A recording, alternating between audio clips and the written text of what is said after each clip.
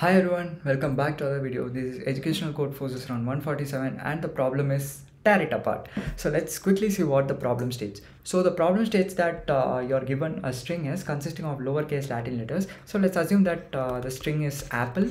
What you have to do is you can remove any non-consecutive characters from it. In one operation you can remove any non-consecutive characters. So suppose you can remove a here, and this p you can't remove. You can remove this p. L you can't remove since you removed p here. E you can remove. After you removed it, you can combine all the leftover characters together. You have to keep on repeating this procedure until there is only all the letters in S is same. So in order to continue this, I'll remove L. P only is preserved in S. So all the characters in S, how many operations we do? This is one operation and this is one operation. So two operations we had, first operation, second operation.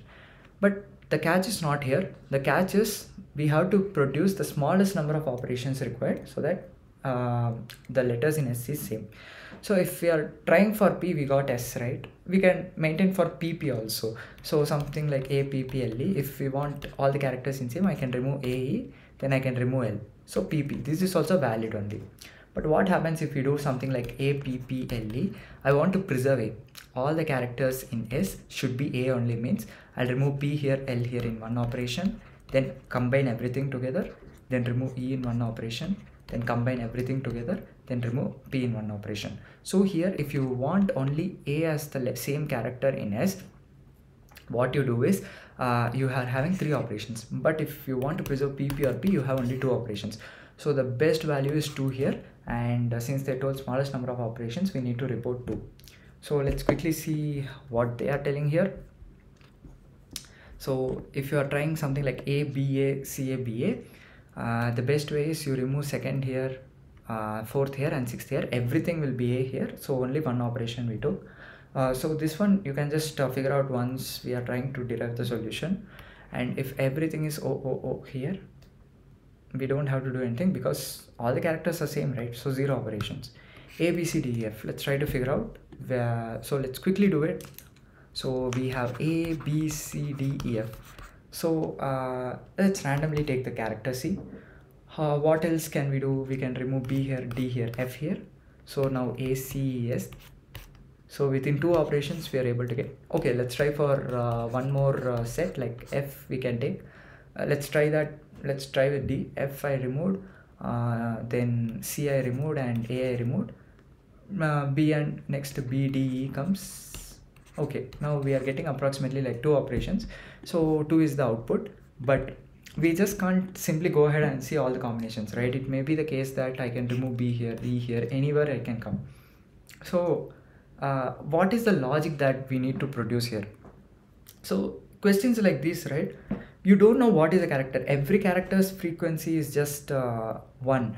So one example would be, I can show you here. See, if I choose A here, so we saw for apple, right? If we choose A here, it is coming as 3 operations, but if we choose P here, 2 operations. We don't know which is the character. But in English alphabets, how many characters are there? We have only 26 characters. So the best thing that we can do is, we will iterate in a for loop for all A to Z characters, and whichever character is giving minimum operation, we'll just print the result. That's all. So if this is the problem, this is the high level view. If there are each character is giving us a different result, so we'll iterate through all the characters. These are only 26. It's like a constant number. So if you know about time complexity, constant with any other n or big of notation, constant is not taken into account.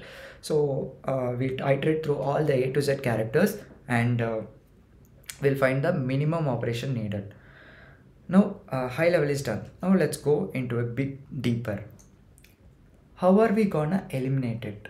So for that, let's say for an example, let's take A, X, A, B, C, D, E, F, A, something like Z, Y, A. So in one operation, what will you do? I say that all the letters should be in S, should all be A, anything can come, all will be A. So in one operation, I have to remove all the other nonsense characters. So I'll remove X here in one operation, B here, D here, F here. Okay, then what I can remove z also here. In one operation I removed it. Okay, so one more time I can do. This is already done. I don't have to go here. I can remove c here, I can remove e here, and I can remove e here. So this path took 2 operations here, this path took 2 operations here. In one operation itself, this path have completely gone. So in order to make all the a's equal, what did we understand from here is we just have to find the maximum interval between two a's. Suppose if a is there, some characters are here, and some characters are here, and some characters are here. If this takes if the number of characters between this are like, let's assume 30 characters, not 30 characters, so probably let's assume that on the worst case 25 characters. Here there are only 2 characters, here is only 1 character. If I'm having approximately, again this is just an example, if I'm having approximately 4 operations here, do I need to consider this into account? We don't need to, right? Because this will be gone in 1 operation, this will be gone in 2 operation. The maximum I need is only 4 operation. I can do it, no problem. But in order to preserve time complexity and conserve time, I want to check for A and find the maximum number of characters between them. Okay, so for example, I tell that A is having maximum of 25 characters in between them. But this is just a small string, right? What if it's a big string? Suppose B is also here, B is here, and many B's are here, many C's are here, like that. So since we are iterating from in a for loop from A to Z, I am telling that for A I have 25 characters here, and for B I just have like 14 characters I need to remove between them. Something like Z will have only 3 characters that are removed between them, I don't know. So in order to make all the characters same in S, if it is A, I need to remove 25 characters at least. 25 characters might take like 4 to 5 operations or many operations. This might take relatively less than A operations, right? Z can take relatively much lesser than B operations, right? So out of this, we'll choose only Z, right? Characters. So out of that, out of the maximum value, we'll choose the minimum out of it. So again, I'll tell you, what does 25 character mean? 25 character means the distance between two A's, and in order to remove 25 characters, I need to perform a certain number of operations. So it takes X operations here. And if I want to have only B in my array, the longest distance between B is like 14 characters, and I have Y operations. So can I say that the Y operations are less than X operations? That's so true, right? So I don't need to consider A into account, B only I need to consider. Now, since I got this, what is the next thing I need to do? Out of the 14 characters, how many operations do I need to to remove all the 14 characters between them? 14, I mean that, suppose if this is the string, it's something like this, okay? There are like 14 characters between them. How many operations are needed to remove this 14 characters? So in one operation you can remove divided by 2 characters, right? 14 by 2 characters will be removed, then 77 by 2 characters will be removed, then 3 by 2 characters will be removed, then 1 character will be removed. So in 4 operations, 14 characters will be removed at all.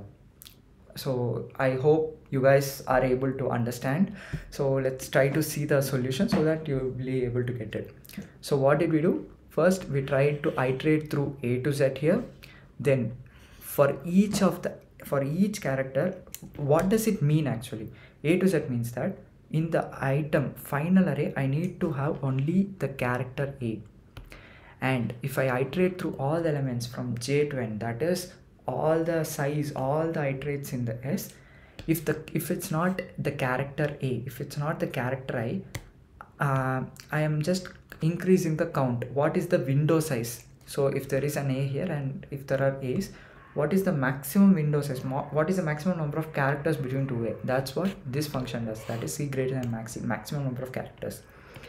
Now, why am I checking this if maximum less than mini? Because B can have 14 characters, right? So I'll just take the if I choose B as my final output, if I need only B, I just need to have only 14 characters between B, right? So that's the minimum value that it is catching here.